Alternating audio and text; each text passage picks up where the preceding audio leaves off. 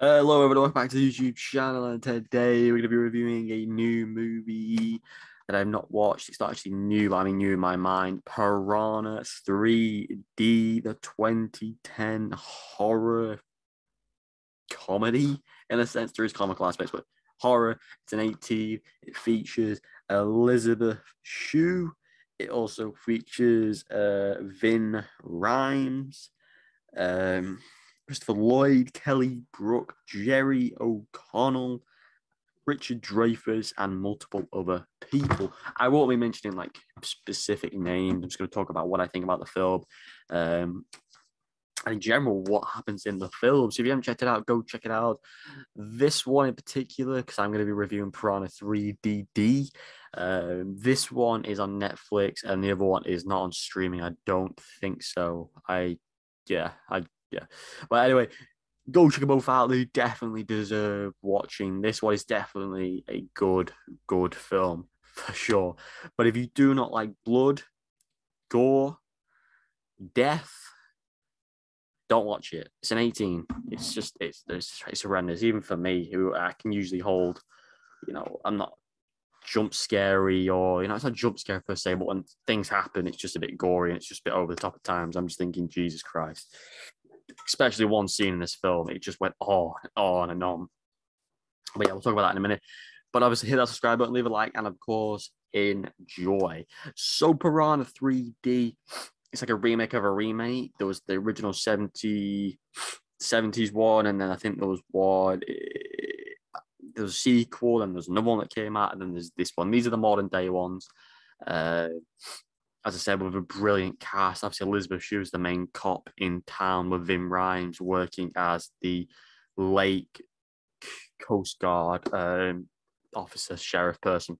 So they are obviously massively involved, and the main plot of this is this guy played by Richard Dreyfuss at the start drops a bottle in the water, then causes an earthquake, and it's the stupidest beginning, but ultimately he is ripped apart, and it just sets the tone for what this film is. Plot wise, there isn't really a plot, except there is menacing, crazy, deadly, um, 2 million-year-old, oh my God, piranhas in the water that are just going to kill you instantly. And that is it. Basically, stay out of the water or you will die.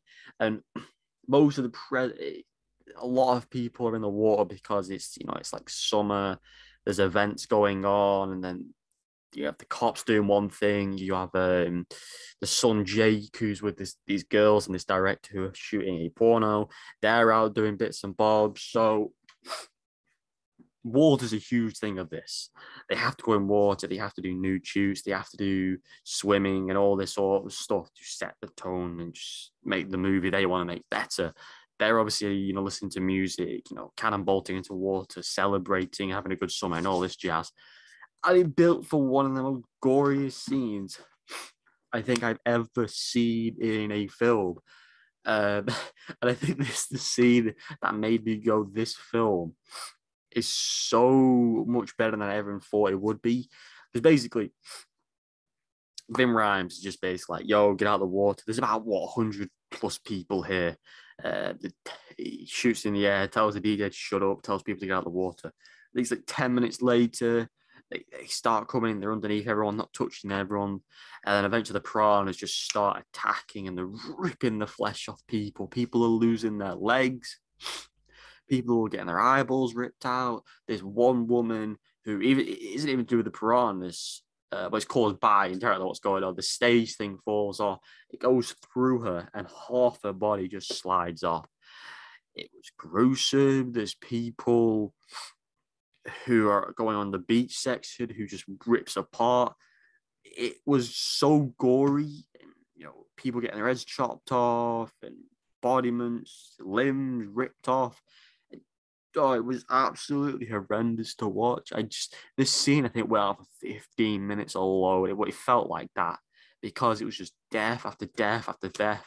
And then Vin Rhymes trying to do his best to protect all these people. He gets like the boat motor and he's just killing them all like a chainsaw. And ultimately he gets his legs abolished But yeah, it was probably, in my opinion, one of the greatest horrific scenes I've seen for death in a movie. It was brilliant for all the wrong reasons. And then obviously you have the opposite scenes where you have obviously the crew who doing the porno.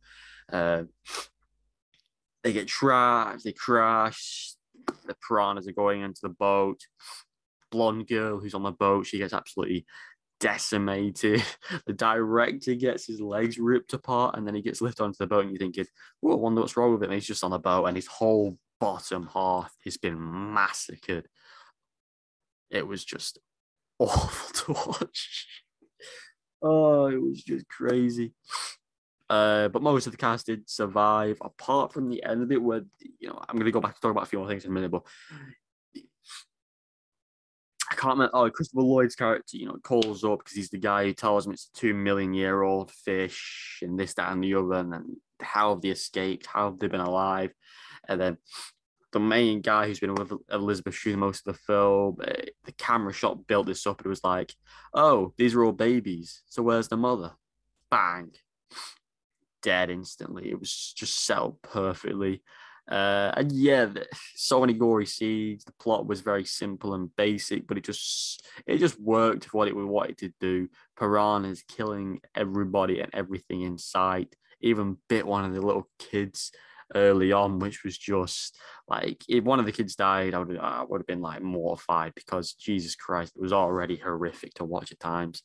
But yeah, I've got to admit, it's not one of the greatest films ever, but it's one of the most enjoyable films I've seen in a very long time for horror purposes as well. And I'm glad I finally got around to watching it, and people should all watch it. I think it's like 70+% on Rotten Tomatoes, justifiable, because there's nothing really wrong with the film if you think about it. So the basis of the story being basic, but the gore being incredible, I'm going to give it an 8 out of 10. I think it was a terrific, terrific watch. And it hyped me up to watch the sequel, and I watched the sequel, so I'm going to get that review out soon.